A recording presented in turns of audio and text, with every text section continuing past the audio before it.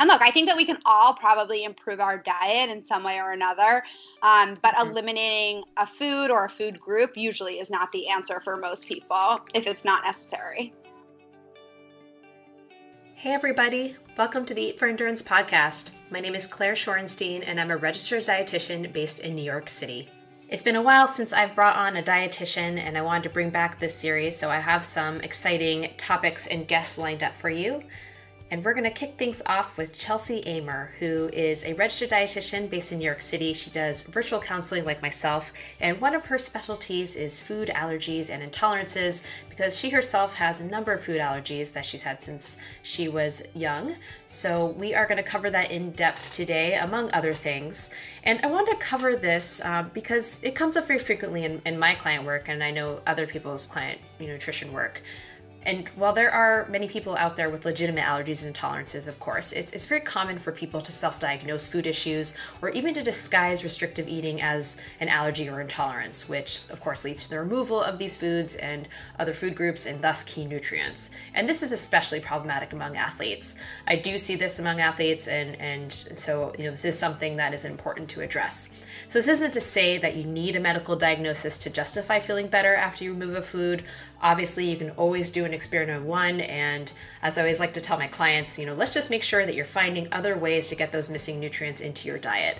But there is a lot of confusion surrounding this topic, and thus it's a good one to hash out with a dietitian who herself grew up with a life-threatening allergy and who specializes in this topic. So I hope you enjoyed my discussion with Chelsey. We covered a few other things, not just food allergies, but we definitely went through some big parts of this topic, and I hope you learned something as I did. All right, here you go, Chelsey Amer. Hey, Chelsey, welcome to the show. Thanks for coming on today. Thanks so much for having me. So today's topic is food allergies and intolerances, and it's been a while since I've actually had a dietitian on, and aside from my athlete nutrition profiles, I have a series of dietitian interviews where we explore a topic that the dietitian specializes in. So I immediately thought of you when I was, kind of thinking about having this topic on, and because you, of course, have food allergies. And so, before we kind of dive into today's topic, can you share a little bit about yourself and your experience living with food allergies and also your background as a dietitian? Absolutely. So I'm Chelsey Amer. I'm a registered dietitian, and I own my own private practice and consulting company, Chelsey Amer Nutrition, based in New York City. And I really help two main types of clients. The first one are individuals with food allergies and help them navigate what to eat to feel good without feeling deprived, which is a big issue with individuals with food allergies.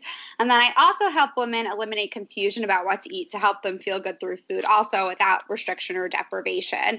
So I help those two main types of clients. And then I also work with brands to help communicate their nutrition messages through recipe development and other media collaborations. And essentially, my business is sort of like a three-ring circus going on. There's always something. I wear a lot of different hats, but I wouldn't have it any other way because I absolutely love doing what I do and communicating nutrition information to the public as well as my clients. So that's sort of what I do as a dietitian. But then personally, being a dietitian is extremely personal because I was diagnosed with food allergies to tree nuts, peanuts, and sesame seeds when I was under 5 years old. The age range fluctuates whether I ask my mom if it's 2 years old, 3 years old. I'm not 100% sure even. So it's pretty much been my entire life, and it's all I know. So it's easy to feel really deprived and restricted when you're constantly reminded that you can't have something or it's not safe to eat. It's much more difficult for individuals with food allergies to just go out and grab lunch or grab breakfast at or feel safe eating in a restaurant. So I really like to empower individuals with food allergies to help them figure out what to eat. And that's why I became a dietitian. And now it's really rewarding to help other kids and adults with food allergies also get creative in the kitchen and learn how to cook with their allergies. As far as my experience living with allergies, it's really interesting because my whole life I was told that I was anaphylactic to all tree nuts, peanuts, and then just highly allergic to sesame seeds. But actually, when I was pregnant or a little bit before I was pregnant, I have an 8-month-old son. And when I was pregnant, I really got concerned about how I was going to feed him. There's a lot of research now about early introduction for babies to common food allergies like peanuts. So introducing between the ages of 4 and 8 months is really ideal. And introducing it early and then often to help reduce the incidence of peanut allergies and also egg allergies. Those have the most research behind them as far as the common allergens. And so I got really concerned about how I was going to feed my son. So I actually got my allergies retested. And it turns out that I must have outgrown some of my food allergies to certain tree nuts and peanuts and sesame seeds, but through the blood work and a skin prick test. But those aren't 100% conclusive. So in order to really figure out where my allergies stand now, I would have to do an oral challenge. And as somebody who's been told that like cashews and almonds and walnuts can kill me, it's really daunting eating it and doing an oral challenge. So I haven't done that yet.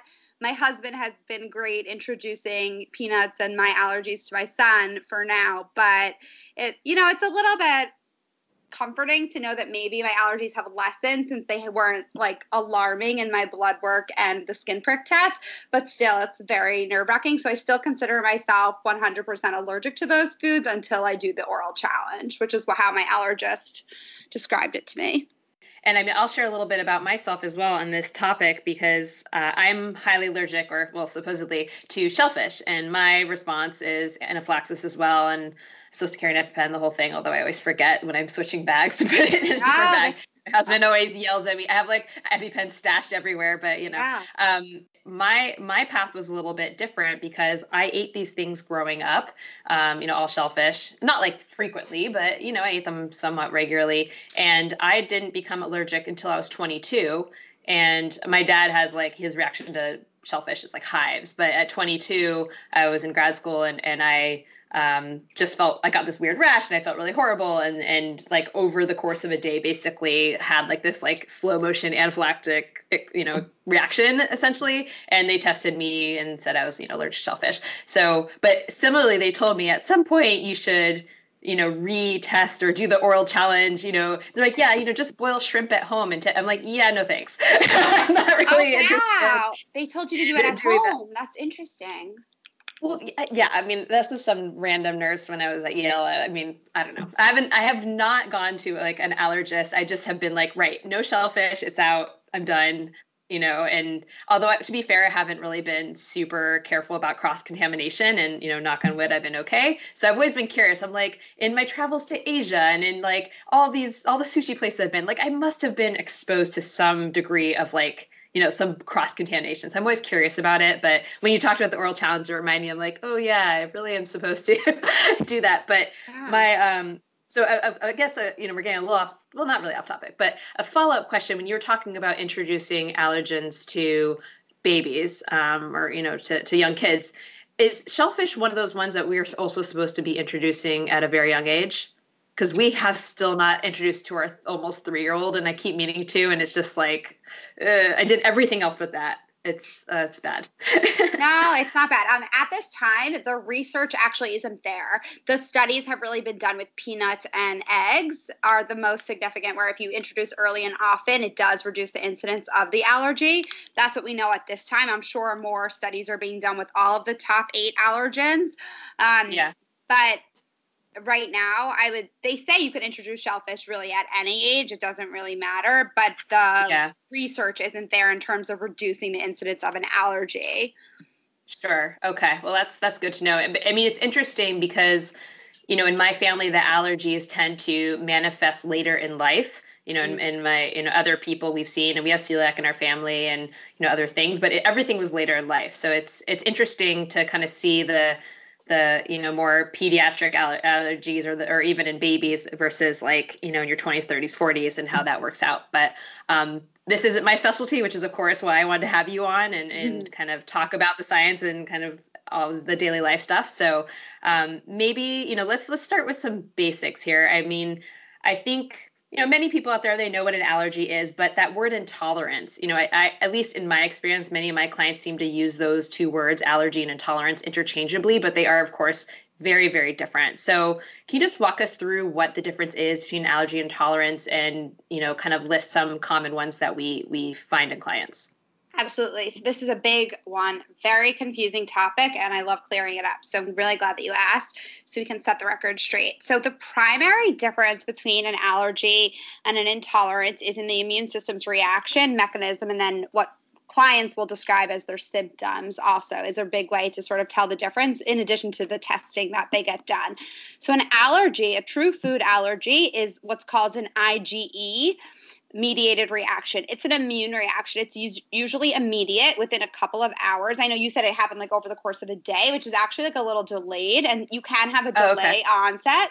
Like anaphylaxis, that's totally a thing and possible, but usually an allergy, especially an anaphylactic allergy, would be an immediate reaction. It can be life-threatening, and your symptoms will usually be hives, itching, a rash, diarrhea, vomiting, and then feelings of symptoms of anaphylaxis could be your throat closing or like impending feelings of doom, even like something really is wrong, are all symptoms of what would be an allergy or an anaphylactic reaction as well. And you have an allergy to the protein that's found in a food. So you're having the allergy to the peanut protein, the protein found in shellfish. And intolerance, on the other hand, a lot of times, not always, and I can talk about different examples, but a lot of times it's not necessarily to the protein itself, but just to the food as a whole, and can be to the other macronutrients in the food, like the carbohydrate. It's a slower reaction and intolerance. It's not life-threatening, but it usually has a more annoying symptoms than life-threatening symptoms, like stomach upset, nausea, bloating, bowel changes. These are really annoying symptoms. They're lifestyle symptoms, and nobody wants to live with them. So it's good to identify intolerances, but you're not having usually like hives, rashes, vomiting, like anaphylactic, life-threatening reactions, which is good. The best way to think about the difference between an allergy and an intolerance is to look at the difference between an individual with a dairy allergy and then somebody with lactose intolerance, for example. Somebody with a dairy allergy is allergic to the protein found in dairy, and they will have rash, itching, hives, diarrhea, vomiting. Somebody who is lactose intolerant is intolerant to the carbohydrate, and they don't have the enzyme to break down the carbohydrate in their digestive system. So somebody with an intolerance can tolerate a low lactose diet or no lactose products that are still dairy, but somebody with a true dairy allergy cannot tolerate milk or any form of dairy. And they both are significant. They both are real, and they need to be addressed in slightly different ways, but they can impact somebody's life, but they're very different, and it's important to know the difference also. Also, a lot of times the testing, there are now all these like IgG, which are, when I say Ig, it's an immunoglobulin. It's part of your immune system. So IgE is for an allergic reaction, a true allergy. There are a lot of IgG tests out there, which aren't exactly validated and always accurate. And a lot of times we see clients come with like a long list of things that they're intolerant to. I guess you've had experience with that too. Yes.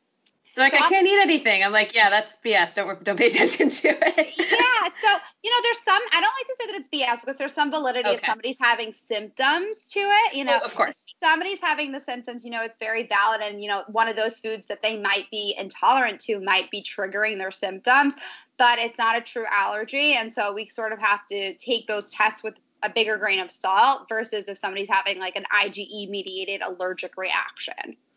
Sure. And I mean more like the person who comes to me without symptoms and they're saying, but this test tells me I can't eat any of these foods. That's when I'm like, you're fine.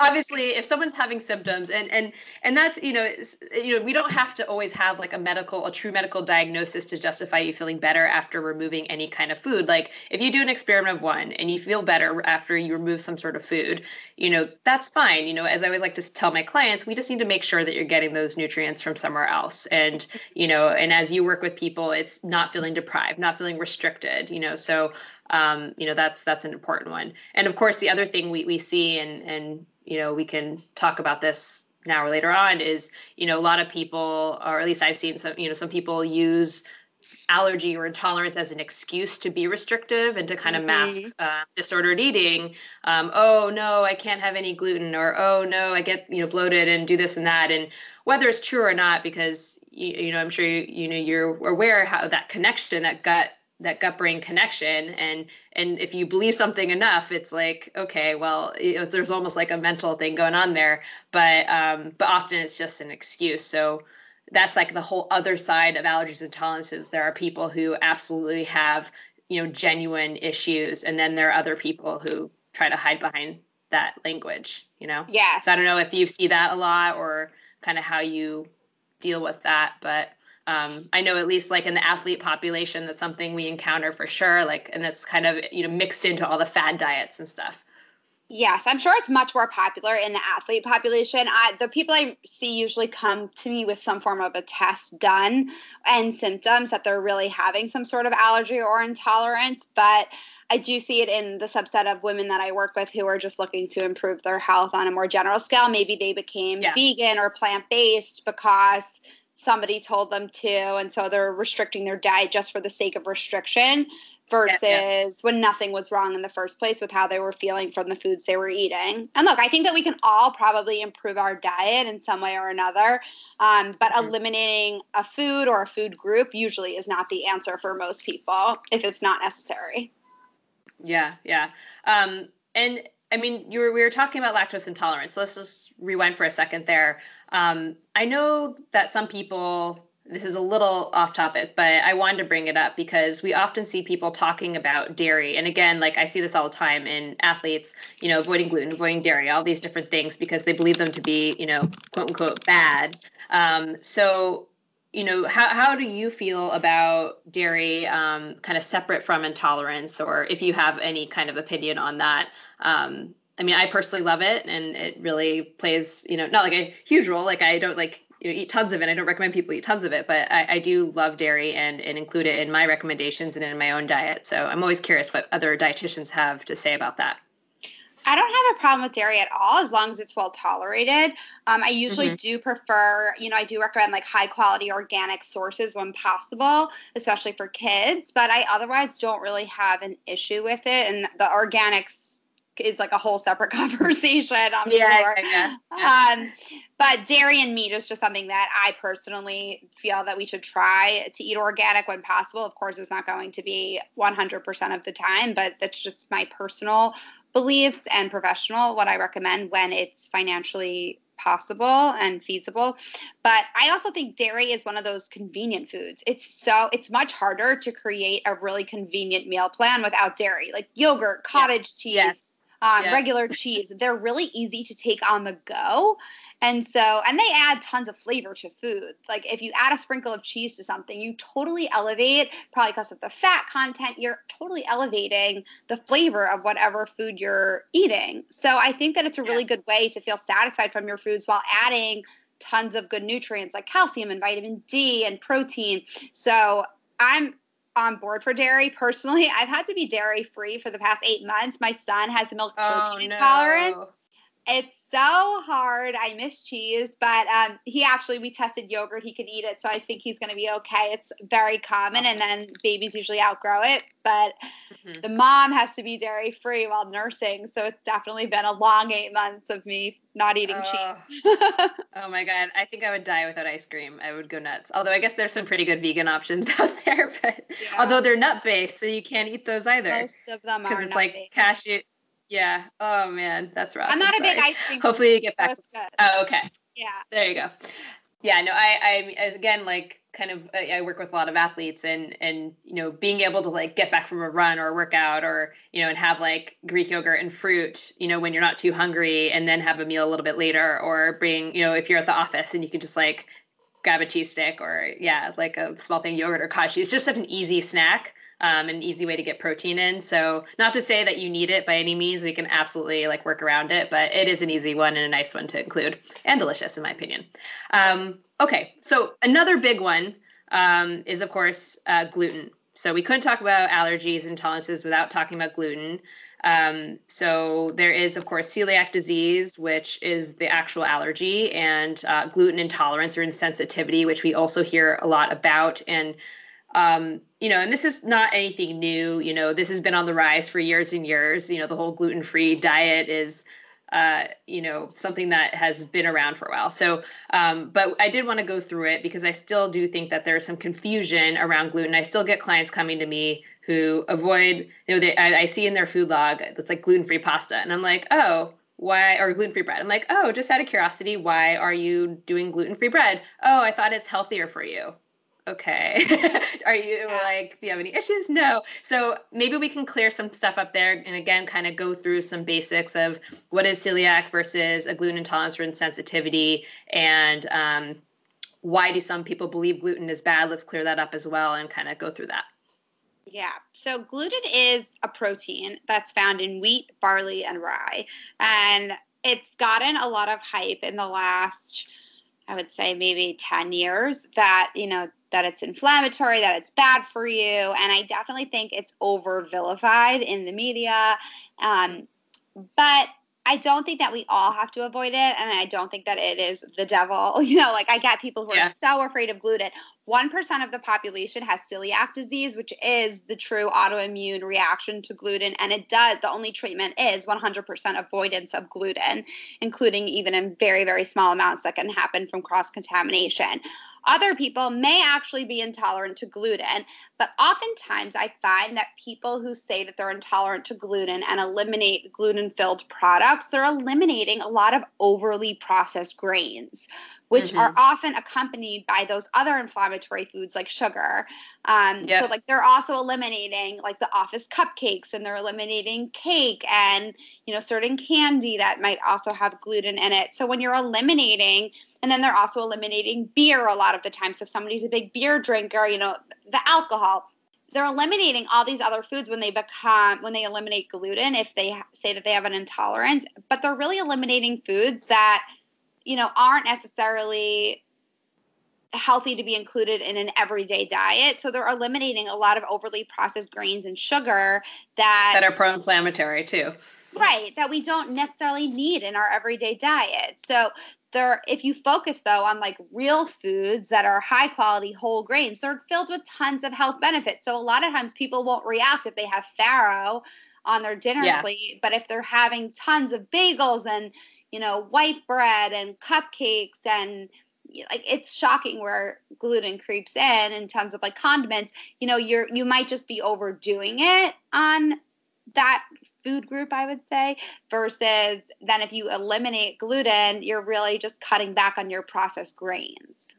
Sure. And there's of course nothing wrong with having any of those foods. You can absolutely do it. But sure. I'll get someone coming in to be like, oh, I have so much bloating with bread or with whatever, food with gluten. And then I'll look at their log and it's like they ate a gigantic quantity. And I'm like, I hate to say it, but I think anyone wouldn't feel so great after eating that meal. I think you just ate too much in that, in that circumstance. Or they'll, say they have a reaction to gluten, and then we'll look and more, dig a little deeper, and actually they're fine with certain. They're like, oh, well, I can eat this, but I can't eat that. I'm like, well, those both have gluten in them. So I think identifying the foods that actually contain gluten and clarifying, as you said, that often gluten is found in certain foods, beverages that are pro-inflammatory. So it's not gluten itself that is, inflammatory. The science isn't really backing that up so much, or at least from what I've seen. Maybe you've seen differently. But yeah, there are other things going on. And of course, other lifestyle things like stress and sleep. There are all these other things that obviously affect our health status, and we can't just,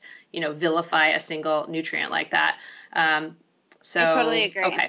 If somebody's having has an inflammatory disease or has gut dysbiosis, Sure. SIBO is becoming a very popular thing that GI doctors are looking for. I do think, it might be a high gluten diet may not be tolerated, but if you're eating a bagel for if you're picking up a bagel on your way to breakfast or a muffin, and then you're having a sandwich at lunch, and then you're having pretzels for your snack, you just might be overdoing it on the highly processed forms of gluten. And instead, I would really encourage you, switch to a sprouted grain bread that might be digested a little bit better. Switch to whole grains instead of processed white grains. Instead of having a bagel or a muffin, maybe have some oatmeal for breakfast.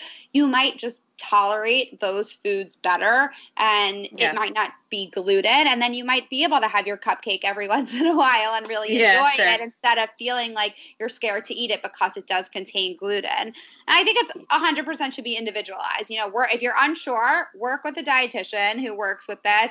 Really take, note of your symptoms, keep a food record, see how you feel, and see what else is going on. Like you said, stress, sleep, these are all things that also impact what we eat and how we feel. Exactly. And I when I was doing some research a while back, I was looking at various diagnoses and or looking into the whole gluten sensitivity or gluten intolerance and the rise of that as a kind of diagnosis, and some medical professionals saying that's not a true diagnosis, it doesn't really exist, or I don't know, do you have any thoughts on that kind of thing, or have you come across anything specifically on that? No, I think somebody can be intolerant to gluten. I do. I think there are some people where certain foods just don't agree with them as well as others. It's not always, however, the gluten itself. Sometimes for some individuals, for example, individuals with IBS, they might think that they're intolerant to gluten, but they might really be intolerant to the carbohydrate. The gluten is the protein that's found in wheat, barley, and rye.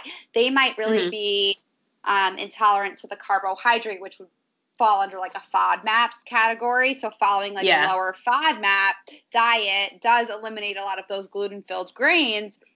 That might actually be the issue, not the gluten itself. So I think it's important, if you're unsure and if you're having symptoms, that you seek help, and if you're not satisfied or if you're confused by an opinion, keep seeking help. Yeah. Do you work with FODMAP clients or no?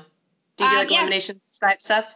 I have before. It's not my specialty, but I actually personally went through it. So when I was personally going through it, I had SIBO, and I had a ton of I have a extensive medical history, and I was actually on antibiotics for a long time. So I had huge gut dysbiosis, and then I had SIBO, which is a small intestinal bacterial overgrowth.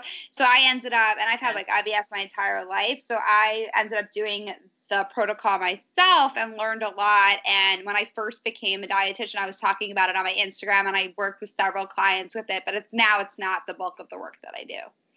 Yeah, no, that's something that I'm familiar with it, but I would usually refer out because GI is not my big specialty. Although, of course, we do, especially with athletes, obviously GI issues is very common. Although, that's a little bit different. That's more tolerance while you are exercising and not necessarily IBS, IBD, that kind of stuff.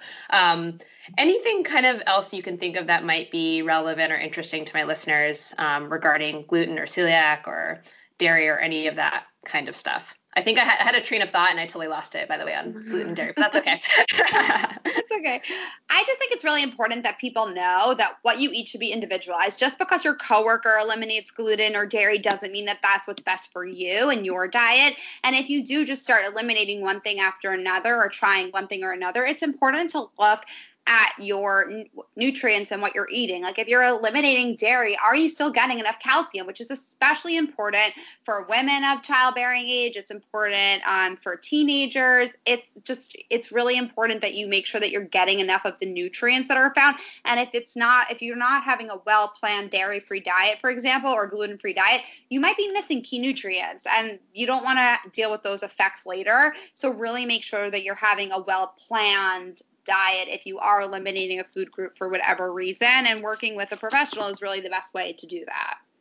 Yeah, exactly. And I think it's also, if you find yourself restricting, it's important to ask why. Why is this food being removed? And if it is coming from a place of disordered eating, obviously it can be hard to be self-aware, but and that's, of course, if you are seeking help, we can help you with that. But in other circumstances, just making sure that, you are understanding the why. Is this something that really doesn't make you feel good? And yes, what are you missing, and what can we change to make sure that you are getting a varied and adequate diet? Totally. Awesome. Yeah, no, I think this is a big one. And again, within the, athlete population I work with, I just see a lot of unnecessary restriction, or people just, having all these really random foods that they believe they're having some sort of adverse reaction to. So it's a good one to explore. Awesome. Awesome. So that's food allergies. I think we kind of did a little, in a nutshell, kind of introduction to that. So let's change gears now. You, as you mentioned, do recipe development, and your Instagram feed is like gorgeous and filled with so many beautiful pictures and amazing recipes.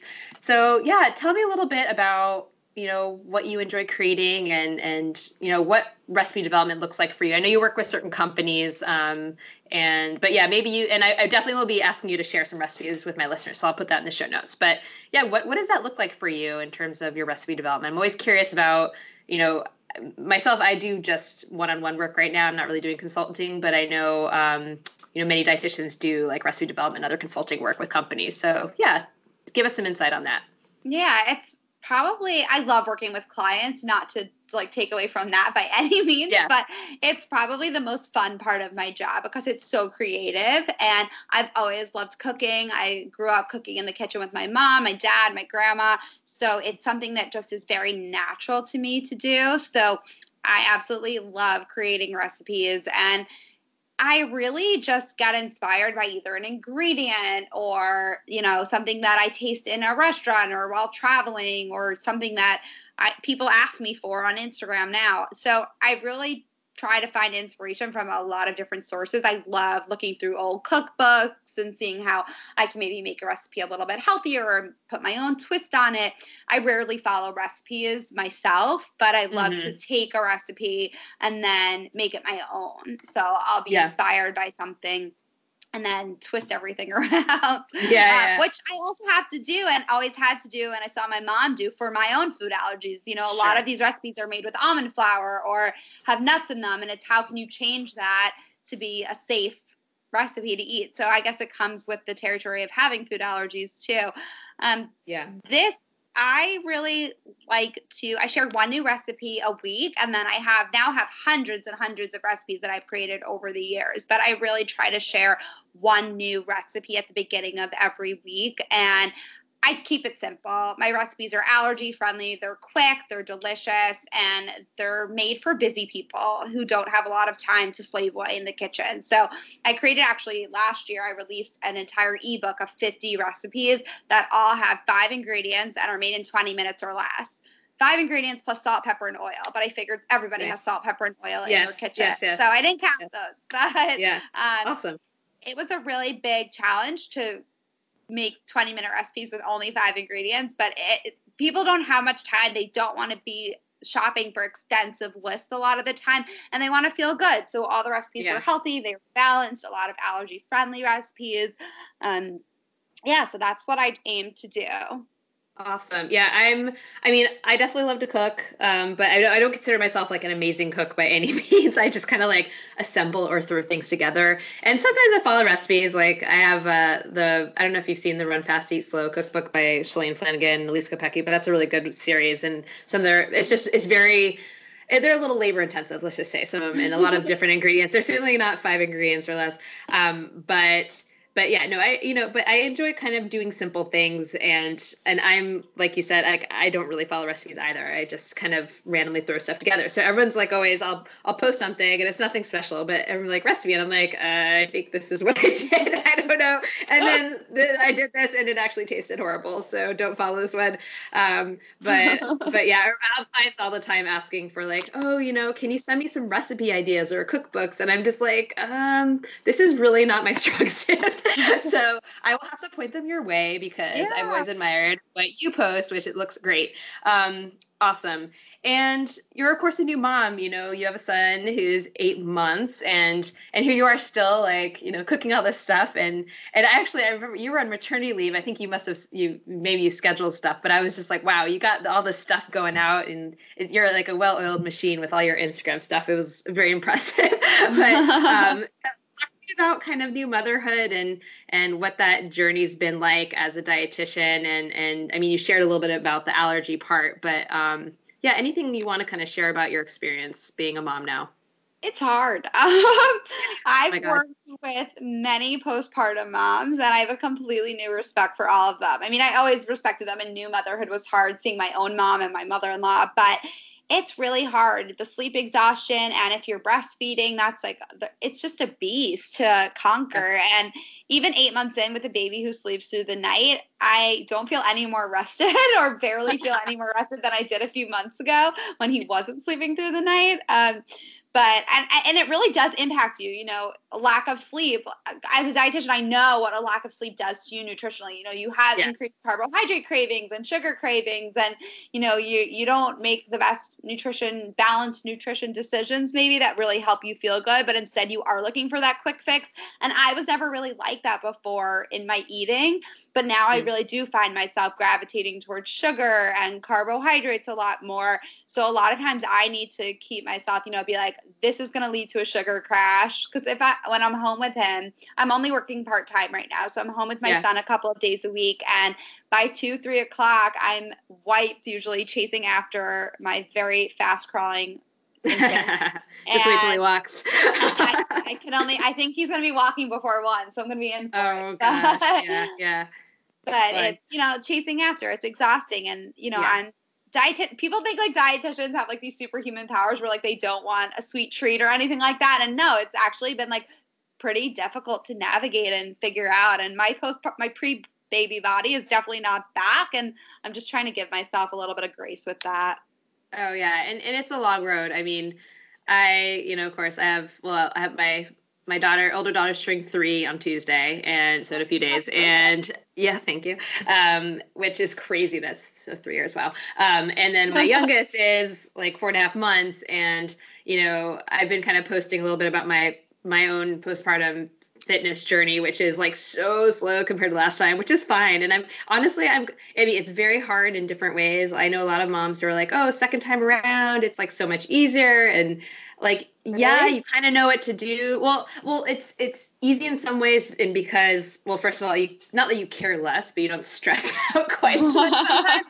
You're like, that's fine. You know, she just licked the floor or whatever.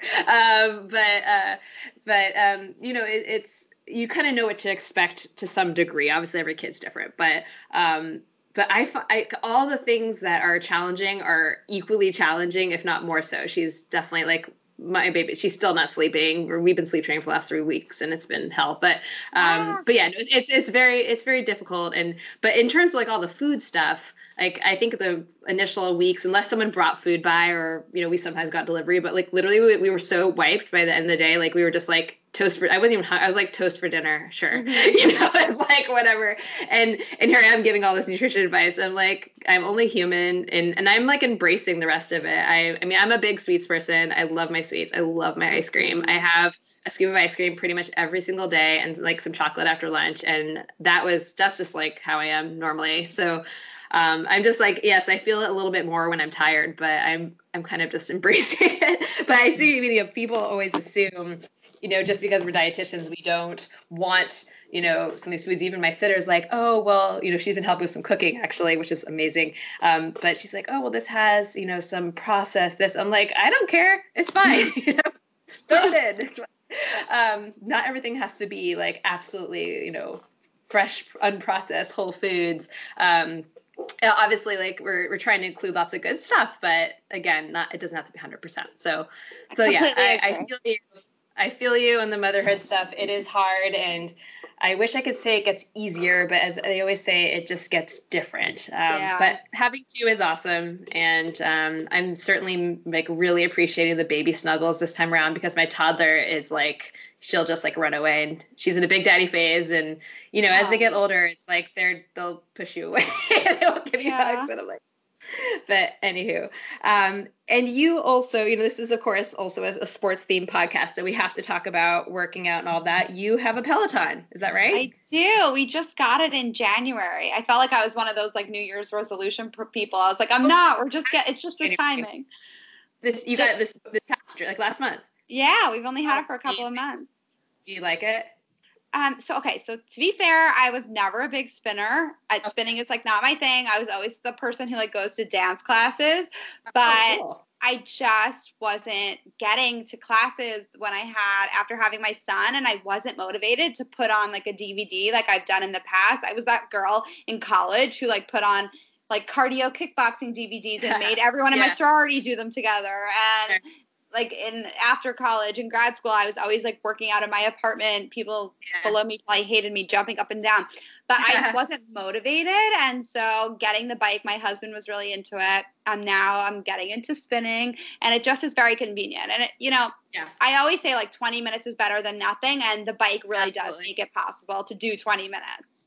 Oh, absolutely. And it is funny too. And I've talked on different other podcasts, especially speaking with other runners in relation to my running, like, just because you do something in the past and like you don't have to define yourself or label yourself as something, and kind of recognizing that in this season of life, it's 20 minutes is a workout. Like, I think former me would be like, that's not a workout. And I'd be so hard on myself, or like walking isn't a workout, or like, 20 minutes, that's nothing. You have to do like an hour to be anything, but it's not true. And I have a lot more compassion for myself now, and kindness, and because the days like when you're exhausted and you have, a maybe napping child who might wake up any second, like if you can get it 20 minutes, amazing. That's great. Yeah.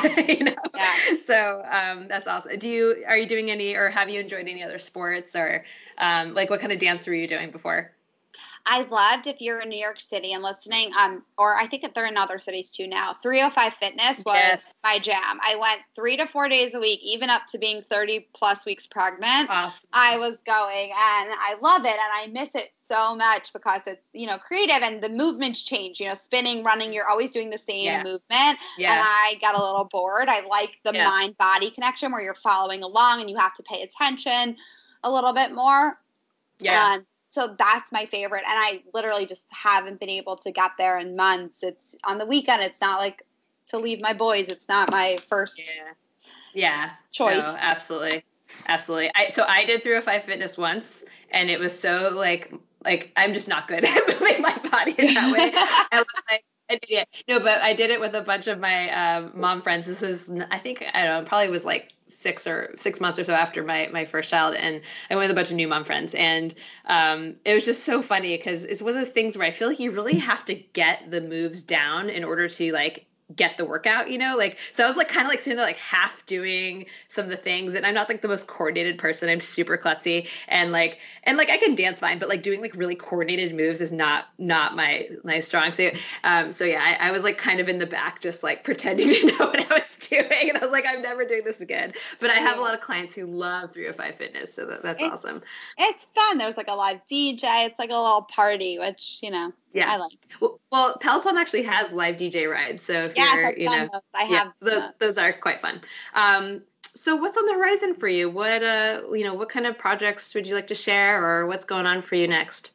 I have a few exciting projects that are coming up this spring, but one thing that I'm really excited about is I'm launching my first comprehensive group nutrition program. It's an 8-week this spring, and it's coming. It's an 8-week program to help women understand how to eat to feel good through food, boost their energy, and feel comfortable in their clothes without restriction. No strict diets or obsessing about food. So I'm sharing the exact steps that I take with my one-on-one clients in a group setting at a fraction of the cost, so more women can feel confident in their skin and really understand how to properly fuel their body without depriving it. So I'm really excited to be bringing this to everyone, and it's launching this spring. So if you want to find out, you can either follow me on Instagram or join my newsletter list where I'll be announcing it first. The wait list will be opening up soon, and it's full of good stuff. I'm so excited. Awesome. Congrats. I know that's like a huge endeavor, putting together these group projects or courses or things like that. So That's great. Awesome. Good for you. One thing I forgot to ask, just returning briefly to the food allergy thing. Can we discuss eating out for a second? I remember seeing, I think it was a post you did at one point that you had a scare with sesame or something. You were on a date night, and it was a date night. And I think like you even administered the EpiPen and everything. But maybe you can share some experiences, whether it's personal or not, but like that, or just some advice on people with eating out who have allergies and how you recommend handling those things. Yeah, so the post you were talking about, it was a few months postpartum. I went out to dinner with my husband, got all dressed finally, and put on makeup for once, got out of the house. And my husband, whenever we go out to eat, and this is something I recommend, first of all, you have to do it based on your comfort level. So if you feel like you feel comfortable, and it's always a risk. If you have a severe food allergy, you are always putting yourself at risk when you do eat out, because your allergy is probably in the kitchen, unless if the place is 100% free from your allergen. But we call ahead. We always call ahead and ask about the allergy. Can you handle this food allergy? What's your protocol, to make sure that the restaurant is able to do so? And then when we get there, as soon as we sit down, we tell them about my allergy. And then when we order, again, we always tell them about my allergy and this particular night. And whenever I go out to eat, I also choose very simple food, because I like to see what's in my food. And of course, any allergy can always be hidden. You will not always see it. That's very important. But I do like to see my food as well. And I ordered a really plain piece of fish. I said, get the sauce on this side. We double checked with the chef. There's none of my allergies in it. And when it came, the fish was there. The sauce was on the side in like its own separate dish. And I go to take a bite of the fish, which was just simply grilled.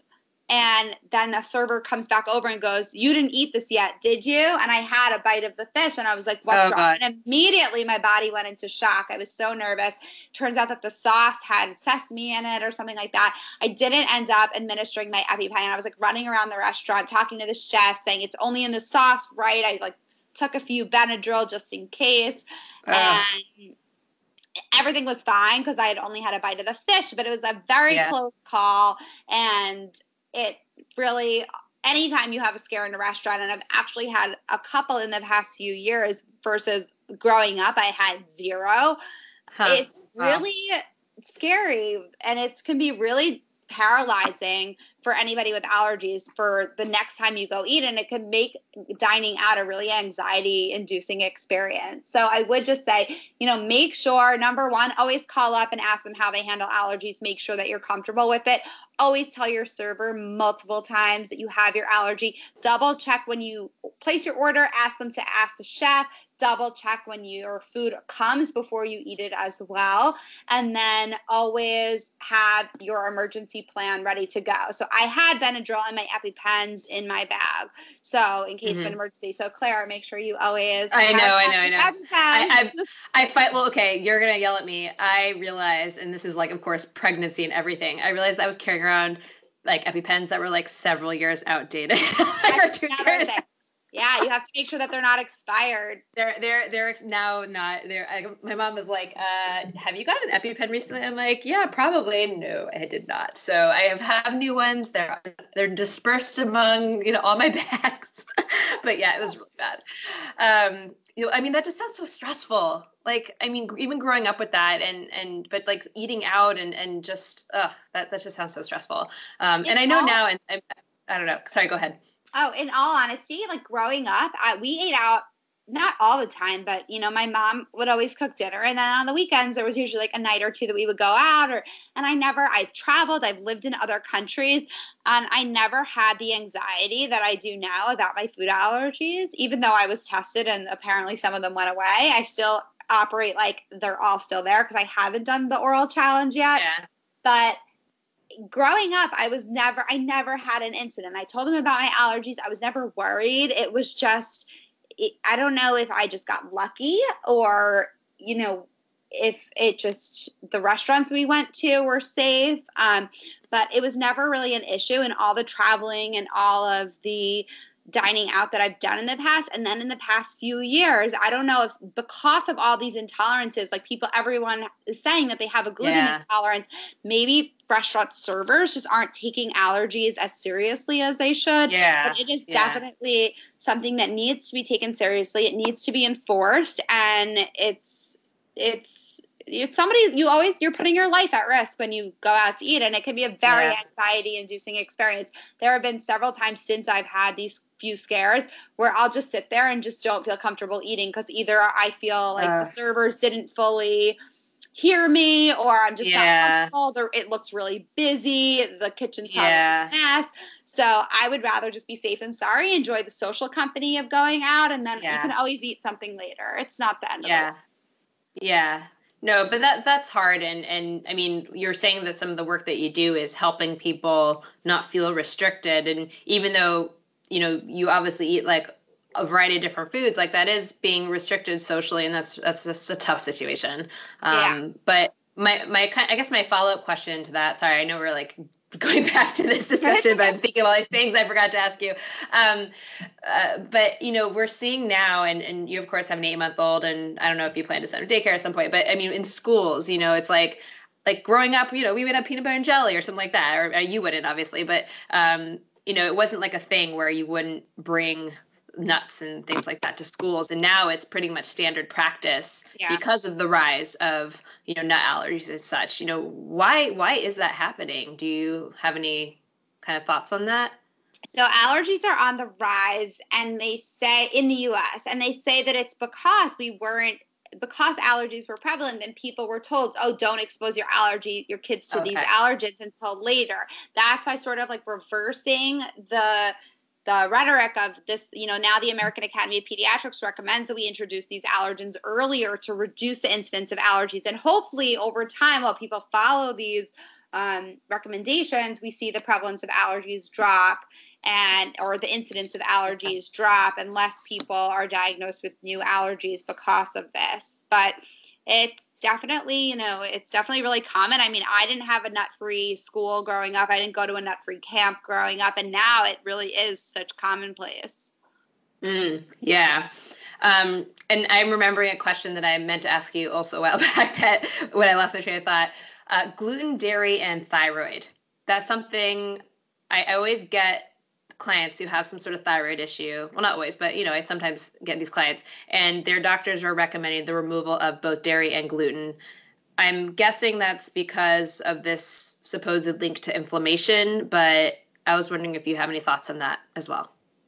Yeah, there is some evidence that removing dairy and gluten can help with thyroid hormone balance. I just think it's very individualized based on what the client needs, what the thyroid dysfunction is, and what else they're eating, and what their lifestyle is. So again, I think a very individualized approach is necessary. Not every patient with a thyroid disorder needs to eliminate gluten and dairy. Yeah. Okay. That's pretty much was my thinking, but I was curious what your thoughts were. Awesome. Well, thank you so much for coming on. And the next part of this interview, of course, are my quick bites questions. So we'll just launch right into that. Favorite meal or snack when in a hurry? Probably sun butter with on it, like anything, like an apple, toast, a spoonful, anything. It's sunflower seed butter. It's my favorite. Awesome. Do you have a favorite sunflower seed butter brand that you like, or? Sun butter is my favorite, and I do work with them because they are made in a nut-free facility. Not all sunflower seed butters are made in a nut-free facility and peanut-free facilities, so they are 100% safe for people with those allergies. Oh, okay. And what bars do you typically recommend to people? Because I know I certainly have clients who just avoid all bars, and especially like with my athletes who need like quick, convenient things. I know there's like 88 Acres, but are you aware of what other brands do you like in the bar realm? They're really one of the only, in terms of like allergy friendly, they're really one of the only ones. It really is a sparse space. Wow. Okay. Well, so if any listeners are looking to fill a need, or maybe that's next on your list is I'm actually, do you have a recipe for like? Yeah, I just posted actually a chocolate brownie energy bar. It's made with no added sugar. It's just like dates, sunflower seed butter, sunflower seeds. It's pretty easy to whip up. Okay, so that is definitely going to go in the show notes, because any of my listeners who have allergies, who can't have like the RX bars and Kind bars and all that stuff, can make this instead. Awesome. Favorite meal or snack when not in a hurry? It's probably still sun butter on anything. I like a jar a week. That's like all I eat, and I'm always in a hurry now, so I don't even know. Probably something Italian though. I love like pizza, or like a good piece of, or something Mediterranean, like a Greek salad with like a piece of fish is one of my favorite meals. Awesome. Biggest cooking catastrophe? Oh, well, I tried to make cod once, and I did. I think did a good job, but it's a very oily fish. The first time the first time I made cod, because I was always just like a salmon type of person or like a flaky white fish. But cod is a much oilier fish, so my husband and I really didn't even like the taste of it, and we ordered pizza. Oh. Have any of your recipes been like total fails? That's like probably one of the only ones. Of course. Really? Okay. I test like everything a few times. Maybe like the texture's not good, or it didn't stick together the way I wanted it to, and so I test everything multiple times before publishing it to my blog. But I think I made like 4 batches of pancakes on Wednesday for a recipe I have coming next week. But usually it's edible though. Like there are very few times where I make something, I can't even think of the last time, where I literally have to throw it out because it's inedible, and I hate wasting food. Yeah. Oh my God. Me too. I definitely have like cooked things before. Like, I don't know, maybe I've made like a batch of chili that somehow, like you think like it's impossible to mess up chili, but I think I messed it up one time and it just tasted like not great. And Eric's just like looking like, do I have to eat this? I'm like, yep, you're going to be eating this for the next 3 nights. Sorry. Too bad. But yeah. Okay, cool. Most bizarre or exotic food that you've ever tried? I'm really not too adventurous, probably because I have like a proceed with caution attitude because of my allergies. Yeah. But I did once have uni or sea urchin, and I was not a fan. Okay. Really? What did it taste like? Was it just really fishy? Not good. I don't know. Not good. Yeah. Got it. How do you like your eggs cooked if you eat eggs? Scrambled or in an omelet or in protein pancakes. Ooh, yum. And wine, beer, or liquor if you drink? I'm not a huge drinker, but when I do drink, it's wine and only white. You just don't like red? It's just a preference. Yeah, I don't like red. My husband likes really dry reds also, so I can't do that. Yeah, it's just not for me. Yeah. Plus, it stains your teeth, and I don't like that. Yes. Yeah. What foods remind you of growing up, or what are your comfort foods?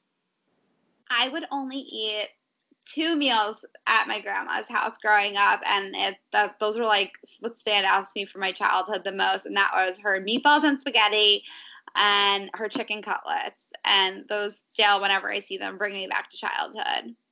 Where did you grow up? I grew up on Long Island in New York. Oh, okay. Awesome. And you said you're not a big ice cream person, so maybe you don't have a favorite ice cream flavor. So if you don't like ice cream, what's your favorite treat? I like ice cream. I'm just not I'm not the type of person who could like eat ice cream all winter long when I'm cold. Like if it's hot out and it's like a summer day, then I can eat ice cream. But and I always growing up, we went to this place that had like homemade old fashioned ice cream, and it had like the biggest Oreo chunks ever. Oh my God, that's my favorite. Yeah, cookies and cream. Oh, so good. So good. So when it's cold, what is your favorite treat? Either making hot chocolate or I'm like a sucker for a good cookie. Awesome. Any favorite cookies in New York City? No, because I don't really eat cookies out because of my allergies. Oh, that's right. Okay, so you're just usually cooking your own. We live 2 blocks away from Levain Bakery, and I just all their cookies practically, 2 of their cookies don't have nuts, but because of cross-contamination, I really can't ever eat anything from bakeries, which I have serious envy. So like with food allergies, you can actually have restrictions, and you just can't eat as freely, but it's. Yeah, well, that makes sense. I'm still mourning the end of Bird Bath of City Bakery. They had the best chocolate chip cookie ever. I like so sad. That. Yeah. And I always ask this question. I'm not sure it's as relevant to you, but maybe it is. Top 3 items of gear that are most essential to your active lifestyle, because you are still active. Yeah, I'm very active. A good pair of sneakers. I wear Nike sneakers. I've been buying the same exact pair over and over, and I think it's also really important that you update your sneakers. I think every 6 months. I think that's really important. Or miles based, but Or you would know more than I would, but I think that's really important.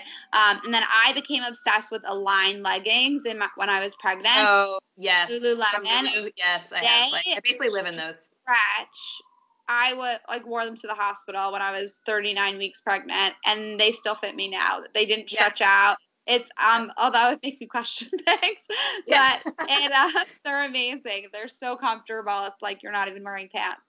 Yep, pretty much. But I also really like, those are expensive, but I also really like for working out, Old Navy has great high-waisted compression leggings. I have probably 10 pairs. Those are like my go-to because they're affordable, they're comfortable. Yeah. I love Old Navy's leggings. Oh yeah, no, I lived in their maternity activewear, it was Gap and Old Navy, but yeah, their bras and their tops and yeah, if I didn't want to really invest in like really expensive workout gear for pregnancy, yeah, I did that. And I think I have 4 pairs of light leggings that I pretty much only wear leggings these days, which is pretty sad. Yep. But I mean, you do, I mean, we didn't mention it here, but you do 100% virtual counseling too right now, like I do. And I mean, I'm literally sitting here in my pajamas right now. I mean, I literally showered and put on clean pajamas. Why would I? I put on jeans today. It's a win. Good. It's a win. That is a huge win. Yeah, I mean, I haven't left the house again, and that is something I will say that I felt just because it's winter and now I'm virtual. After my first child, I was going uptown to an office a couple days a week, and it's like it's finding reasons to get dressed. It's very hard. I need to just get dressed and leave the house for 5 minutes just to get some air. But yeah, it's easy just to be trapped in here and not really have much contact outside my family, which is very sad. So at least I'm seeing people on the video. I know I have to get up. Anyways, well, thank you so much for coming on, Chelsey. This was a really fun discussion, and it was great learning from you and your experiences with allergies. So thank you for your time today. Yeah, awesome.